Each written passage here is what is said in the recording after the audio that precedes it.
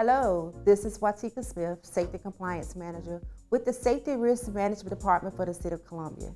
This is your monthly safety message for the City of Columbia employees and the public.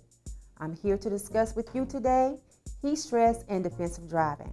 The symptoms for body temperature for heat stress is loss of fluid, fatigue, muscle tightness, and the stress on the body cooling system, which is your temperature. Also, the most common heat stress are heat exhaustion, heat stroke, heat rash, and heat cramp. The most serious disease when it comes to heat stress is heat strokes.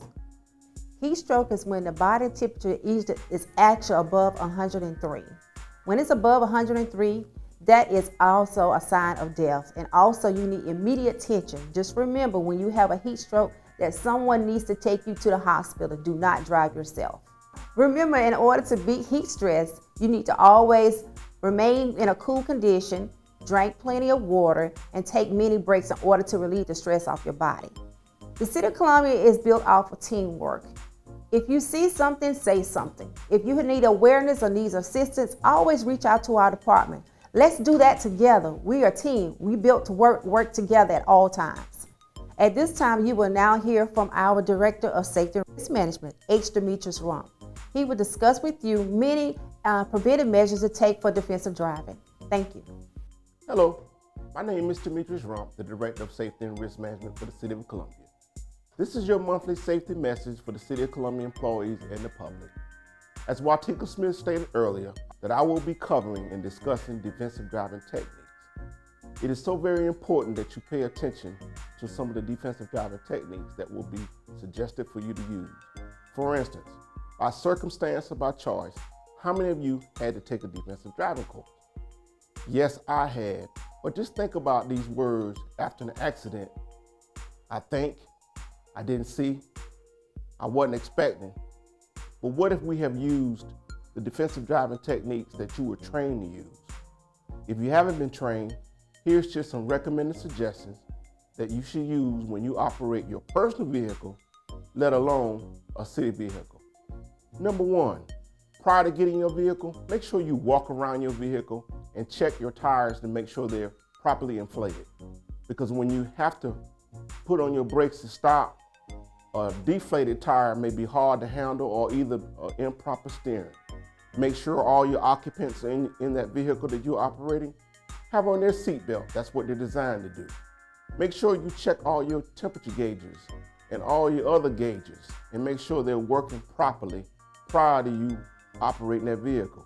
When you get ready to pull out, scan the parking lot. Make sure that you got a straightaway, there's nobody blocking it, and also to make sure you scan the parking lot if you're backing up.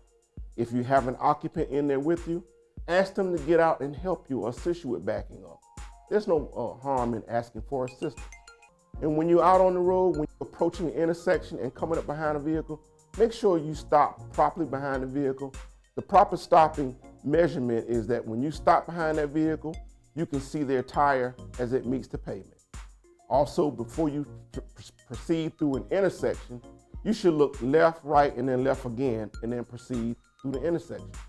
One of the most key principles about operating the vehicle as you transition throughout our jurisdiction to cover our system is that you maintain a cushion around your vehicle. Things change very quickly and it's very fluid when you're operating your vehicle, so you must pay attention and stay focused. Make sure you look at your outside mirrors before you change your lane, because you never know, a car may pull up into your blind spot. Also, make sure that you look over your left shoulder when you're going to the opposite direction. It is so quickly, things will change, and it's up for you to maintain that vehicle in a safe and proper manner. One of the things I want you to pay very close attention to, if you leave home early enough, you will arrive to work on time. But if you're running tardy, just remember, no matter how late you are, there's no need to speed. It may potentially worsen your situation because your destination is not going to move because you're being late. And last but not least, is as you travel through the city or going to and from home, just make sure that you try to use these recommended defensive driving techniques.